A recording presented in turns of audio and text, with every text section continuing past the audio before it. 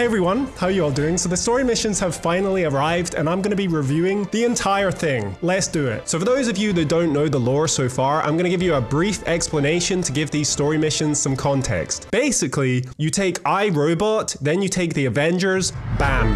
That's Overwatch. So the first mission begins with a cutscene where you see Lucio flipping and wall riding, fighting off Null Sector all by himself. At this point in the story, Lucio isn't a part of the Overwatch team, he's just a fanboy. It kind of reminds me of when you're in a match versus a really good Lucio on the enemy team, and he's zooming about baiting your backline. Anyway, there's too many Omnics, and Lucio's like, time to amp it up. I'm just kidding, he looks hopeless. It's all good though, because Ryan drops in like he's playing Apex Legends, squashes a pack of Omnics, and then Brig lands two, Goomba stomping one of them. Tracer, Winston, Genji, Mercy, and Mei all show up as well, and they all beat the crap out of the Omnics in their own way, and then they start chatting. The dialogue is kind of cheesy, but we can let it slide because the rest of the dialogue is really solid. So, how's Overwatch enjoyed our city? It's beautiful, except for all the killer robots. Oh, I know, right? No one likes uninvited guests. Yeah. So this fight scene ends with Ryan pulling off a 5k shatter, and then Lucio explains that they should retreat because more robots are coming, and he invites them to his place. The animation and the voice acting is really good. I'm really happy with it. It's super convincing, and it's just cool seeing the characters brought to life with the in-game graphics like this. This is my place.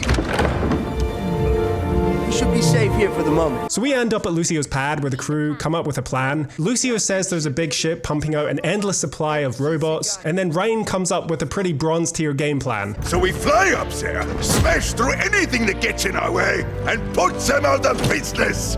Is that dude serious? As he explains further though, it turns out to be a good plan because then they set off to actually fly up to the ship. So this is when the gameplay starts, right? I picked Lucio and I'm really glad I did. You'll see why in a bit. The story missions are match made, so you'll usually play with other online players, but I ended up with bots because I was on a test server. So when I spawned into Lucio's pad, I had to look around. You know, there's trophies, skating gear, there's some pretty funny pictures on the wall, there's some food in the kitchen, and bot Ryan is just stomping all over the counters. Lucio has a sound room with instruments and stuff, and yeah, it's pretty cool seeing Lucio's place. So we leave, and straight away you're fighting the Omnics, and the combat feels exactly like the old Overwatch 1 event missions. The enemy AI is simple and not very interactive, but overall it's still kind of fun just hopping around the map using your hero's abilities. So yeah, you kill the robots, you go outside, you kill some more robots, and the map is pretty animated actually. There's like large ships flying over your head, you can see these little drop ships landing, you can see the city burning in the background. Parts of the buildings explode and stuff, but I didn't really see it because I was just too busy hopping about. The characters also talk to one another, then they kind of guide you through the mission, and that's pretty cool. What is that thing? Looks high tech. But here is why it was a good idea to pick Lucio, right? You know the Omnics? A dangerous threat? Bro, I just booped them off the map. Now after we break them all down. Even Ryan was having a go. We gotta help her. During this part of the mission, there's 3 power sources around the map that you have to destroy, and after that, you head to the beach. Let's go get away. They say. So we get to the beach where Brigitta's gonna pick us up in a ship. You fight more robots, and then a larger robot lands.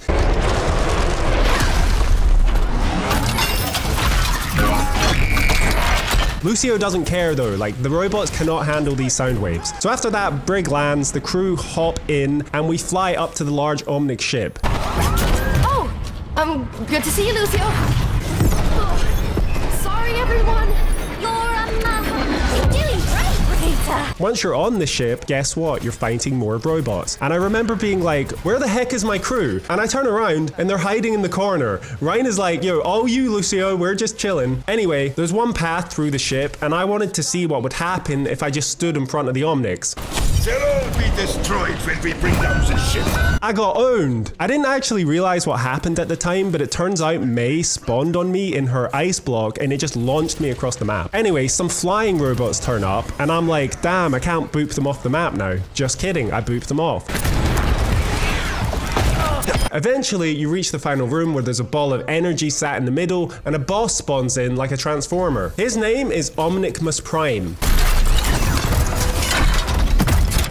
Actually, I don't know his name, but the team blasts the boss and he puts a shield around himself. Basically, he has his own bat lamp. So now you have to get this dumb idiot to charge into the energy ball in the middle, which destroys his shield, and then you finish him off. The characters are constantly telling you exactly what to do, and even though it's simple, I think they should just allow you to figure it out for yourself. It's wearing some kind of force field. Maybe we can make it charge into the relay. Its force field is back.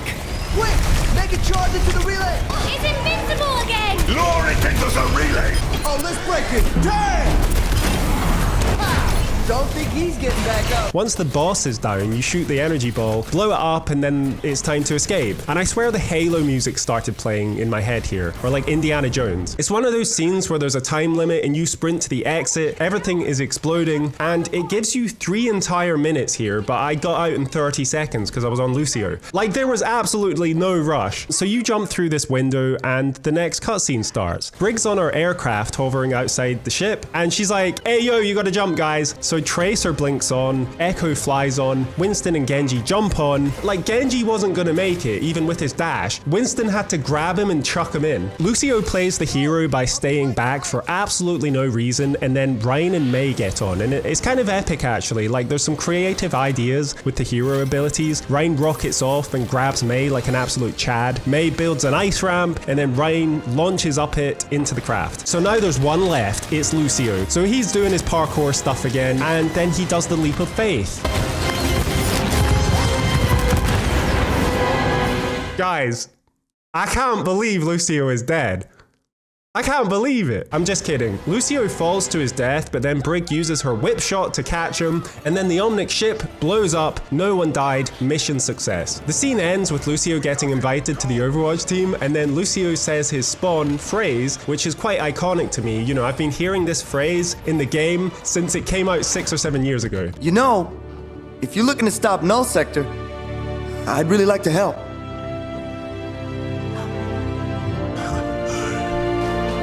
No. Welcome aboard. Oh, look at this team.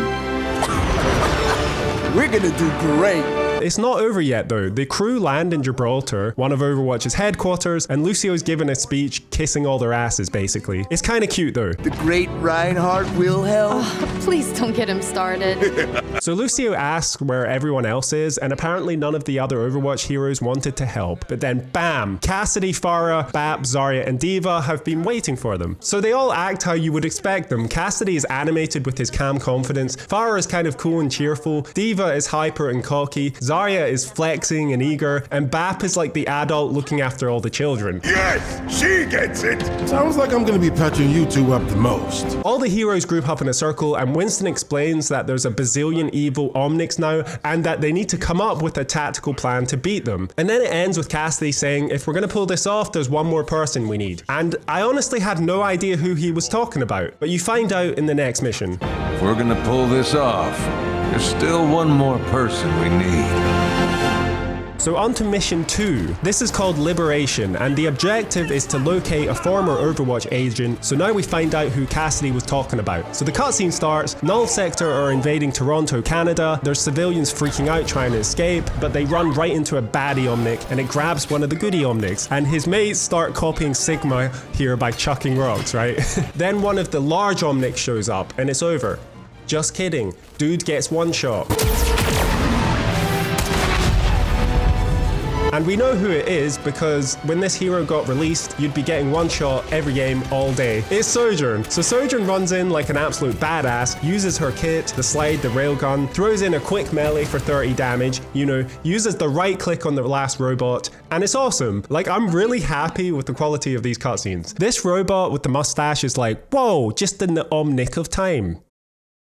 Nah, he didn't actually say that, but it would have been funny. I'll give you points for courage, but it takes more than bricks to stop these things. So Sojourn is pretty down to earth and realistic. She's like a no bullshit type character, and I like that. Cassidy ends up showing up, and you see Sojourn is ready to ult him, but they're besties, kinda. I mean, they have a love-hate relationship. Huh. As if I didn't have enough problems already. Anyway, the rest of the crew show up and Sojourn is delighted and she gives Winston a big hug. And I'm gonna keep saying this, but the animation is just super convincing and it actually got me into the lore, which I honestly didn't even care about before. So Sojourn explains that Null Sector have taken over the city and they're rounding up all the civilian Omnics. So I guess Null Sector are just killing the humans, right? We don't actually see that, but you don't see any humans during the gameplay, so where are they? The game is extremely PG. I do wish they'd gone in with some more adult themes, but it is what it is. So as they're talking, an explosion goes off in the distance and they run towards it to help. All the music slaps during these scenes, by the way. Good stuff.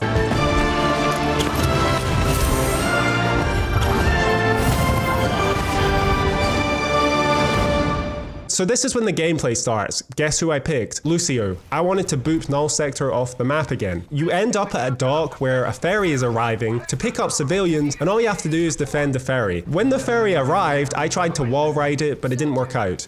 We'll keep them off you, Captain. Teammate down. It's pretty simple. You kill the Omnics, and then the groups of civilian Omnics run to the ferry. Bro, I tried to boot them into the water. Expect the worst, and you're never disappointed. Eventually, larger Omnics spawn, and the ferry can be overwhelmed, but Lucio is OP in story mode, I'm telling you. Damaging the ferry. This has been too simple. By the way, I did this mission with Cassidy too, and Winston was acting up big time. Let me show you. Sojourn, what was that? Stalker.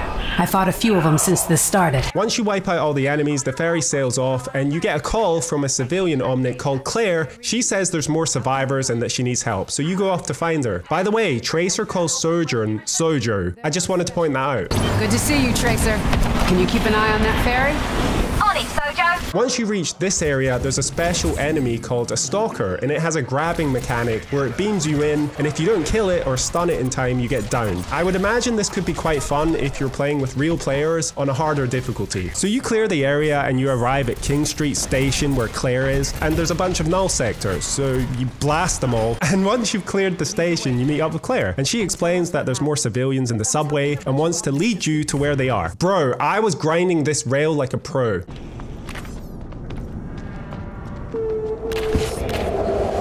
So you enter the subway and you grab a ride on this train, and it's pretty cool actually. And I'm kind of interested to see where the survivors are and what it's about, right? So once you arrive at the next stop, a civilian is freaking out trying to get in, but he ends up getting gobbled by this squid Omnic. Reminds me of Metroid. This entire scene was kind of well done actually, but to be honest, we could have easily broken the glass and saved him. I guess the team forgot that we had weapons. So we blow up the squid and it turns out the civilian wasn't killed but put into some sleeping state. So we run through the subway system and there's another fight. You basically have to keep the squid Omnics off of Claire while they try and gobble her up. And during this fight, Sojourn explains that the Omnics are shooting at them, but not at Claire. So that confirms that Null Sector want to kill the humans and gather the Omnics, I guess. When the enemies were making their entrance, I was just booping them back to spawn. You can partially destroy the enemies, but it just doesn't make them any more interesting. I mean, look at him, it's just...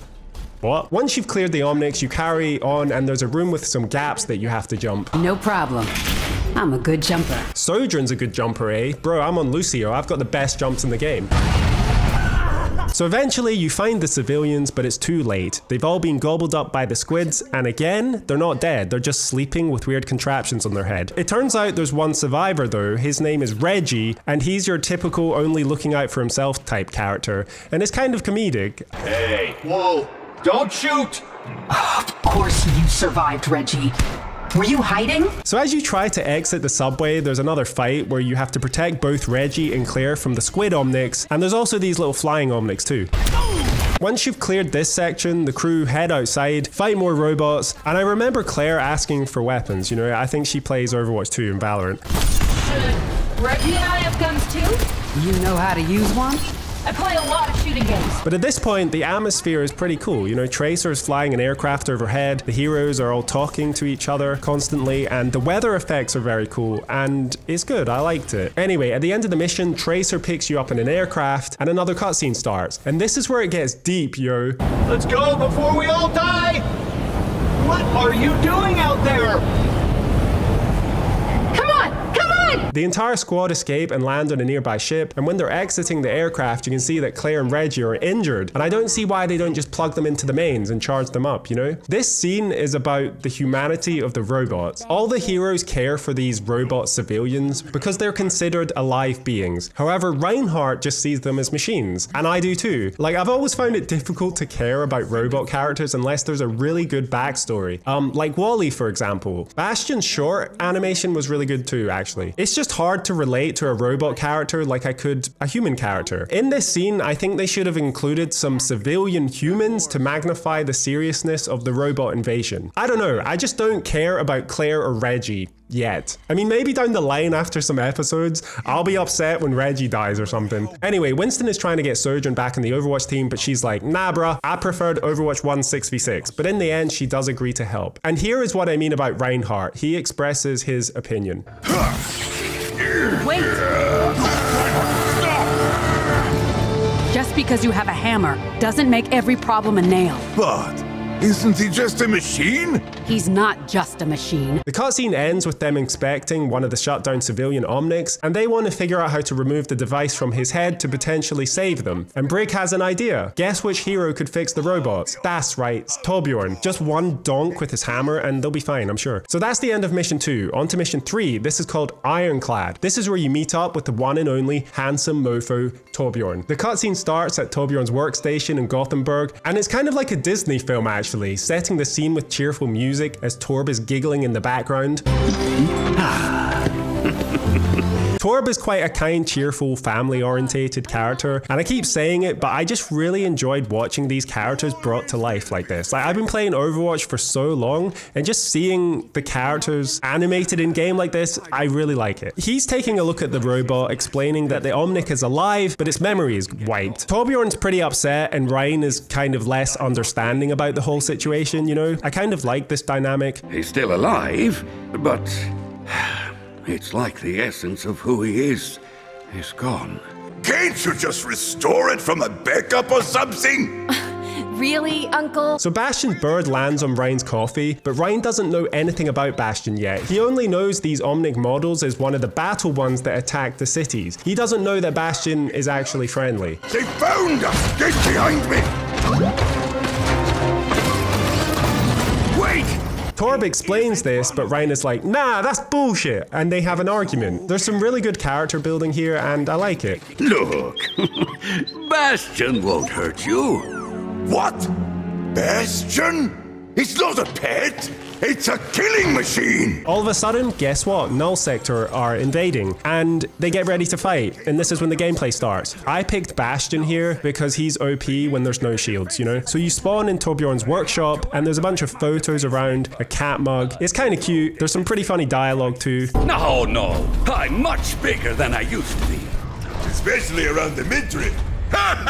The first part of the mission involves you escorting these magma cores to one of Torbjorn's giant turrets. It's basically like a payload map, only you're fighting off Null Sector instead of a 5-stack of sweaty nerds. So Brig is explaining what to do, but I'm just too busy testing nade jumps, I don't know. So you escort these cores, you kill stuff, you stop by a sausage shop, and then you arrive at the giant turret. First turret is just past the sausage shop. Imagine Torb had one of these turrets in an actual match. Just imagine it. The giant turret nukes one of the Null Sector aircraft and destroys it, and the gameplay continues to be pretty animated, but it's still very simple. At one point I was trying to jump to a boat to take a look at the view, but it wasn't happening. Anyway, you deploy the second magma core and activate the second turret to shoot another ship, but then a massive Omnic lands, and this is called a Titan. It's a Titan! Get down! Wrist-mounted artillery, Hell Siege missile launchers. Those weapons are immense. So now you have to escort one last core to the last turret so that you can try and blow up this Titan. And then there's another fight here, it's a little bit more hectic. There's a lot more enemies and the Titan is blasting you with missiles. Bastion don't care though, he's on another level. One of the flying robots has an EMP as well. So like we're getting hacked in-game by Sombra and then you're getting hacked in the story missions by robots. It just never ends. Finally, you spawn the third turret, but it only tickles the Titan and then gets obliterated. Mission failed. I did play this mission with Torbjorn too, and it was kind of funny placing his turrets on the cores because they would spin like this. It's all good though, because Torb has one last idea, which is to use his new mega cannon prototype turret. They lure the Titan to the workshop, you kind of just make a circle, right? And you have to defend it while the cannon gets charged. Torb starts repairing some of his turrets for you to place around the room, and that's kind of cool. Some of the turrets freeze enemies and some of them boop. Like imagine you had this in game. It'd be super fun. Like bring the boop turret into PvP. Not right now. Eventually, the Omnics attack the dock, and you continue to defend the cannon. I did get grabbed by a stalker here, but I just straight up used my ultimate on myself, and it actually worked. Finally, the cannon is ready, you activate it, and there's a mini cutscene of it obliterating the Titan. Oh no! No, no, no, no, no!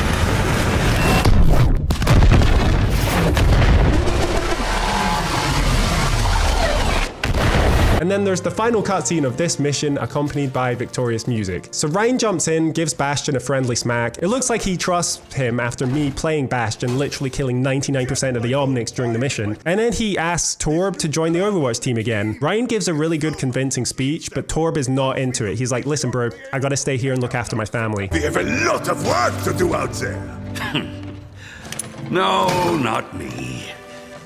I have responsibilities here. What? Yeah, Torb has to stay home and look after his children. And by children, I mean his turrets. Torbjorn then looks to Brig and expresses how awesome she is, and Ryan agrees. Did any of you play Brig during her release 5 years ago? She was insane. The most broken hero by far. My life of a Brig main video went super hard. Anyway, the cutscene ends with Bastion and the bird joining the Overwatch team, and that's the end of the mission entirely. But there is an extra cutscene that sets up the story for future missions. I'm not going to talk about this one because I've been talking for too long now, but it's another really good scene, and it might actually be the best cutscene of all of them. But it's about Zen and Ramatra and how Widow killed one of their leaders, and then Widow finds Zen, and yeah, it's good. So that's the end of the Season 6 story content, and I have to say, the cutscenes were great, and the missions felt alive and cinematic, but I do think the enemies could be a bit more interactive. Maybe they could talk, maybe they could have some more mechanics to make fighting them a bit more interesting. But overall, I enjoyed the content. Like, it was enough for me, simply due to the fact that the cutscenes hit so hard. It's a shame this content didn't come out sooner though. It does feel like it was supposed to come out years ago, before Blizzard made these weird drastic changes with the franchise. However, better late than never, you know? But yeah, I enjoyed it, and I'm looking forward to the next story missions to find out what happens. So what do you all think? Let me know. I hope you enjoyed this style of video, and I'll see you in the next one. Like and sub, and take care.